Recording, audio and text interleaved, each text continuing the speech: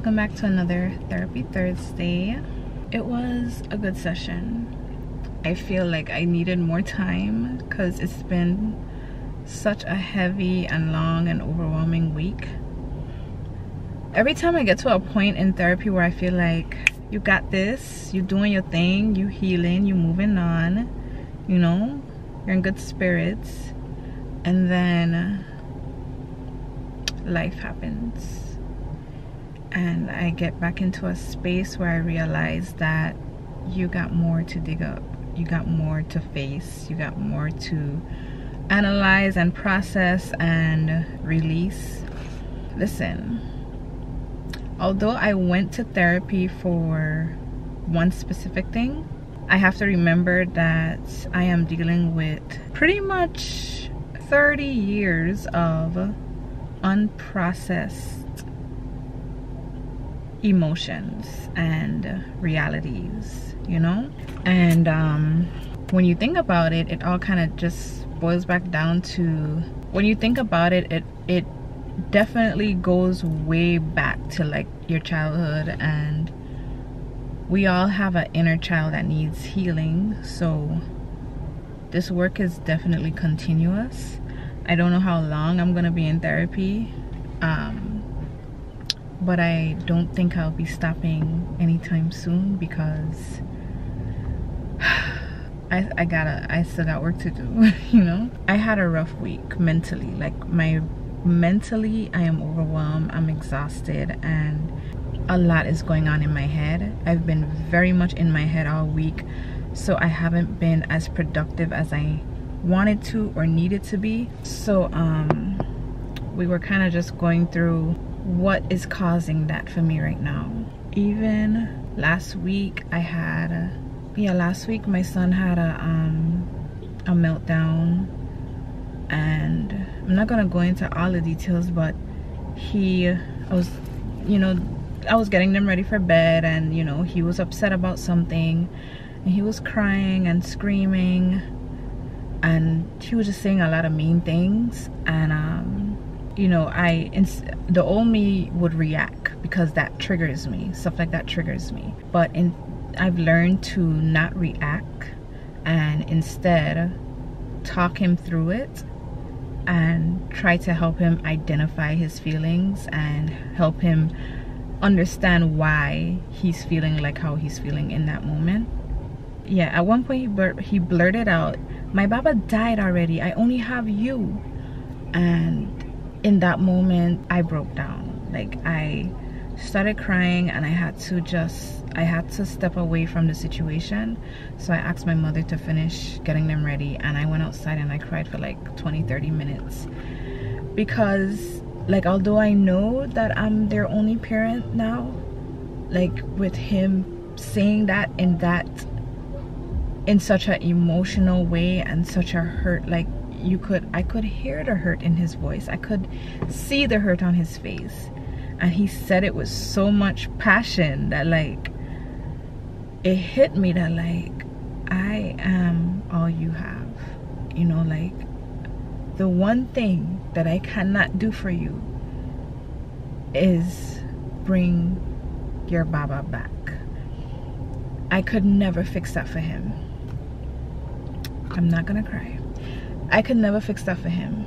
Nobody could replace that, not even my father. Like, my father doesn't even replace the absence of his Baba, because my father doesn't do the things that his Baba did for him or did with him. And I can't even put that on nobody. I can't ask anybody to be that for him. He misses Baba, you know. Like, he can verbally say that, listen, my Baba is dead, but I don't think he fully completely understands what that means yet. He's still trying to process that. And after I calmed down, I came back inside, and he was laying down and he was still crying, and I just rubbed his back, and I had to just talk to him and explain to him, like, it's okay for you to miss your Baba. It's okay for you to be sad about missing your Baba, or be sad because your Baba isn't here. And You know, I told him, like, I get sad too. I get sad sometimes. I said, but you can't take that out on mama. Like, it's not my fault that your baba isn't here. It's not your fault that your baba isn't here. You know, and I'm sorry, but I can't fix that for you. I can't bring him back. But because I am all you have to be kind to mama. You have to be respectful. You know, we have to work together. We have to stick together. And, you know, like, as I talked to him and told him, like, I do the best I can for you. You know, I make sure that you're healthy, that you're safe, that you have everything you need. Like, I do the best that I can for you. At one point he did say, like, oh, you're gonna at one point he said, like, you're not my mama anymore, or whatever. And, you know, he was just blurting out things. So when I was talking to him to calm him down, I asked him, I said, you don't want me to be your mama anymore? He said, yes, I do. And I said, do you want to be around mama? He said, yes, I do. So, like, I know he was blurting out those things out of frustration and confusion and anger and whatever emotions he was feeling. But I had to bring it back down to reality to him to make him understand that his words carry a lot. Like, his words can hurt feelings. His words your words hold power. So I said, you cannot say those mean things to mama, because I am all you have. And you know I take care of you, and you know I love you. So he calmed down as I talked to him and explained everything to him. Anyways, I say all of that to say this, because I was having a heavy week and I was way more emotional than I've been in a very long time this week. And a lot of stuff has been coming up for me. And my therapist pointed out, she was like, do you think that that incident with my son last week, him pointing out that I'm all he has, kind of triggered something in you to feel like you have to do everything alone? And I thought about it and I was like, wow, yeah. Because everything is my responsibility. Even with the support that I do get, at the end of the day, it is my responsibility. If I don't ask, it doesn't get done. If I am not on top of things, it doesn't get done. If I don't initiate, if I don't remember, like, any little mistake, at the end of the day, nobody else is there to pick up that slack, because it is my responsibility. If I need help, I have to ask for that, you know? Even last week when I was sick, like, I was so out of it, but I still had to cook. I still had to braid their hair, make sure they got ready for the week, do laundry. Like, I literally dragged myself through the day feeling like shit, because at the end of the day, it's my responsibility. And if I don't ask, nobody's gonna say, hey, I see that you're not feeling well, go and get some rest, I'll do this, you know? So I did ask. I asked for help at the end of the day, and thankfully I did get a little assistance, but which I am so grateful for. But my point is, it is my responsibility, and that gets overwhelming sometimes. And that's what's been happening this week. Like, everything is hitting me at once, and if I drop the ball, it's not gonna get done, and it's just weighing on my head. Another thing that I explored in therapy today, which part of this I know is because, and if you understand how your chakras work, and you also understand that women hold emotion and trauma in their womb and their hip area, you'll understand what I'm about to say. This week I've been, because I do yoga and Pilates pretty much every day, but this week specifically, I'm consciously and intentionally focusing on my hips and opening my hips.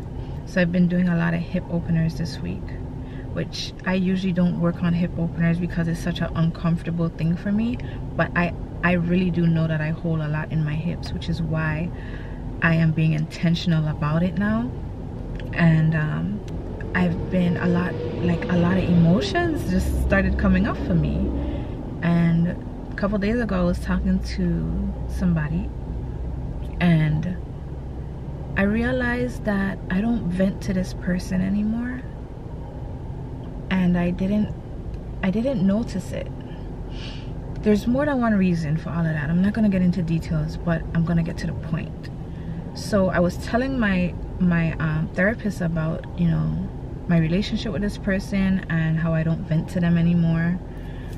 And she pointed out that, oh, she asked me, why do I think that is? And I thought about it, because in the moment when I realized I don't vent to the person anymore, the person said, like, you know, I'm here, you know, you can vent to me. And in my mind I'm saying, like, why would you make that assumption? You know, you can vent to this person, you know, this, like, it's a safe space, it's okay. But a voice in my head immediately said, nah, they gonna think you weak. In that moment I got emotional and I started crying, and like, I was like, what is going on? Why are you crying? Why do you feel like this? What is happening? Why is all of this coming up? I was so confused, but I just sat there in that discomfort and thought about it. And I realized that in my last relationship, the more I vent to him, the more he called me weak. The more I express it, the more I asked for help, the more I wanted him to do things for me or with me, he called me weak. Especially when we lived in Ghana. Like, he compared me to the Ghanaian women, and just said that I wasn't tough enough, and that because I didn't want to live such a hard life and I didn't want to do certain things, like, I was just weak to him. He called me weak so much that I shut down. I stopped opening up to him, of course. I stopped asking him to do anything for me. I completely shut that down, and I started to do things on my own and did things so that I didn't have to hear him call me weak or see me as weak. So anyways, when that voice said, nah, they don't think you weak, I immediately realized, after thinking about it, I realized that, like, wow, you have subconsciously shut yourself down because of this man and how he called you weak. And like, I know I'm not weak, but now I have to rewire my brain to understand that just because he saw you as weak doesn't mean another man is going to see you as weak, you know, because a real man would know that he should be a safe space for you to vent and to unload your feelings and emotions and your needs on him. And although I used to vent to this person, my therapist pointed out that maybe the reason why I stopped is because the dynamic of our relationship changed, and now you're putting up a wall because subconsciously protecting yourself because of what your ex did or what your ex said, you know. I don't know where I'm going with all of this. I'm just working through stuff. As things come up, I'm working through it, and now I am just going to work through that. I'm going to make a conscious effort to open up more and feel safe in doing that, you know, and know that although I know I'm not weak in any capacity, like, I also need to know that whether or not someone else sees me that way, it does not matter. But specifically, people close to me. Y'all, I just kind of been going through it this week, that's all. I'm going to shift my focus, because one thing about me is that I don't thrive in multitasking. Like, I work better by focusing on one thing at a time, and because the people around me feel like I have to do all these things at once and be able to do everything and be a mother and be a business owner and work and take care of home, and it's a lot. It's a lot, and I don't have another person there who can equally share that responsibility for me. So when I have to ask for help and the response is, oh, you should be able to do it by yourself, I shut down. In shutting down, I start thinking about all the things I have to do on my own, and I get mentally overwhelmed, and I become unproductive. And I guess in short, I've been feeling a little stuck this week.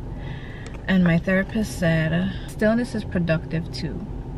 And in that stillness, you'll be able to, I can't remember the exact words she said, but she pretty much said, like, in that stillness, you'll be able to figure out what you need to focus on next and find direction. So she said, be still until spirit tells you to move again. And listen, that was a word.